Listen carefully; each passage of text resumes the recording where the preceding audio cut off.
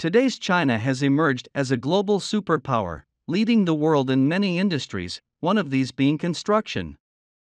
In the last 10 years alone, China has laid down a network of over 6,000 km of road every year.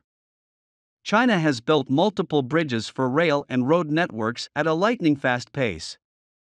Building bridges is neither fast nor easy, but China has proven this wrong with the help of some magic machine.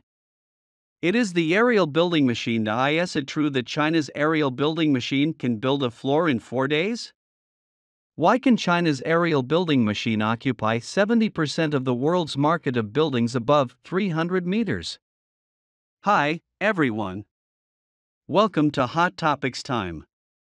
Before we start today's video, please subscribe to our channel, which is the encouragement that we can create more videos. Okay, as for today's video, let's take a look at China's aerial building machine. The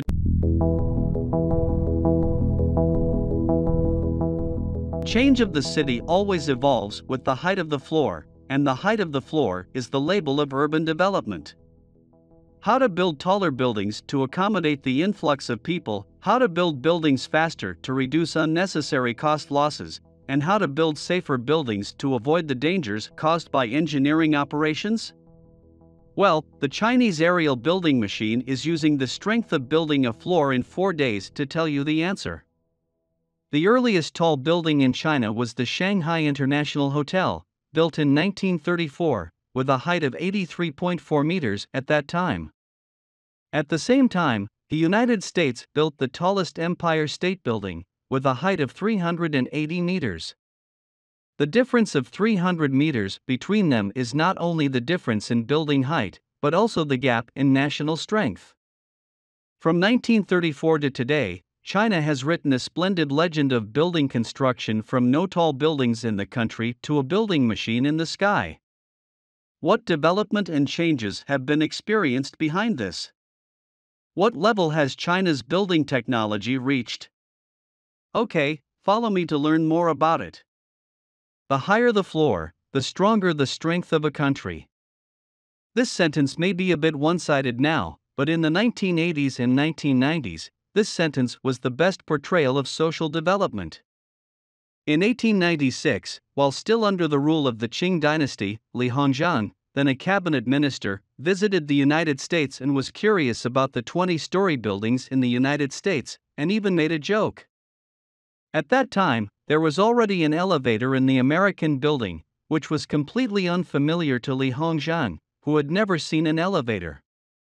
He said bluntly, "Why is this house so small? It doesn't even have a stool."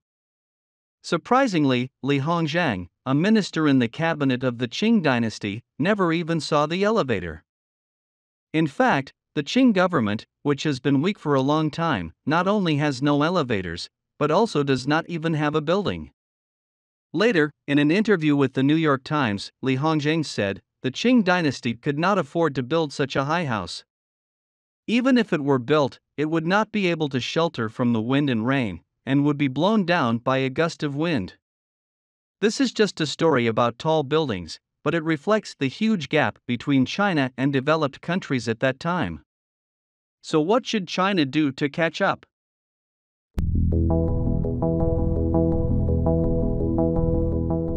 Backwardness is a powerful driving force for the country's progress. In order to improve the country's development dilemma, China has implemented reforms in opening up, and more developed countries have come to China to invest and build factories. China has gradually become the world's factory, and Made in China has become China's new business card. The rapid development has brought about high-rise buildings in China, which have sprung up all over the country. In the past, China was eager for high-rise buildings. Later, in order to build higher and better buildings, China developed core technologies. Through the accumulated experience and advantages, Chinese building machines came into being. They were not only used in 300-meter buildings, but also extended assistance to the world, to help 70% of the world's tall buildings. Therefore, China's aerial building machine has been highly recognized internationally. Then, can China become a power in the construction field?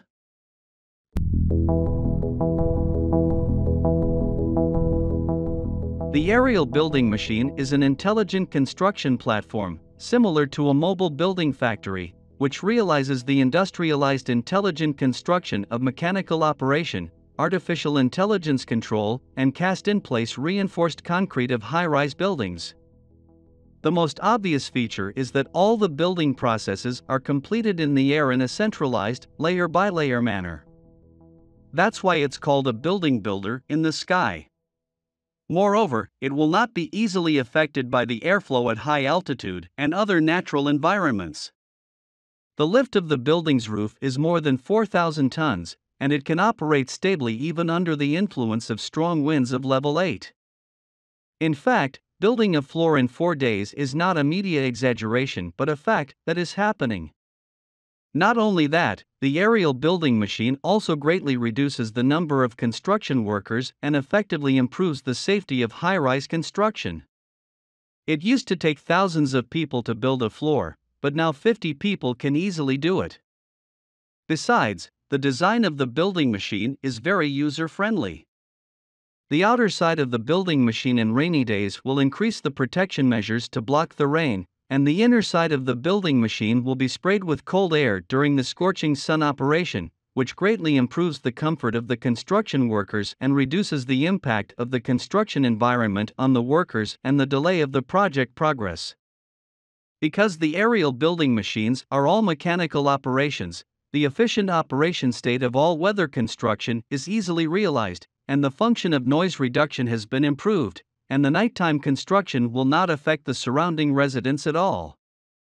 Now, many countries in the world, including developed countries known for their advanced technology, will use China's independently developed aerial building machines as the first choice when they build tall buildings over 300 meters high. The development of science and technology can always make human beings get along with the world more harmoniously. When dangerous jobs no longer have risk factors, when complex jobs become easier, and when difficulties can be solved through scientific means, this is where a country and society truly progress and become stronger. Made in China is very powerful. China's aerial building machines are very powerful, and there are still many places where China is strong, but will China use this to dominate the world? The answer must be no. China prefers win-win cooperation to world domination. Just like China's aerial building machine, going out creates more possibilities for cooperation and maximizes the value of technology.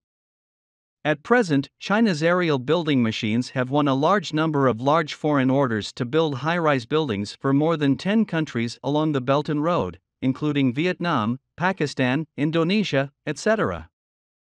The tallest building in Southeast Asia, Indonesia Jakarta Icon Tower, with a tower height of 638 meters, was built by China State Construction Engineering Corporation. Today's China has skyscrapers, highways, bridges, and shipping.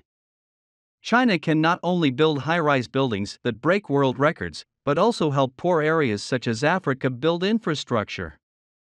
I believe that Li Hongjiang, who had seen the prosperity of other countries at that time, would definitely be full of pride when he saw China today. Okay, that's all for today. Please put your comments below and share your insightful ideas with other people.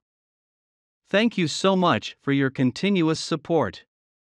Your precious time with us is highly appreciated. Hot Topics time to explore the wisdom behind the news. We will see you in the next video.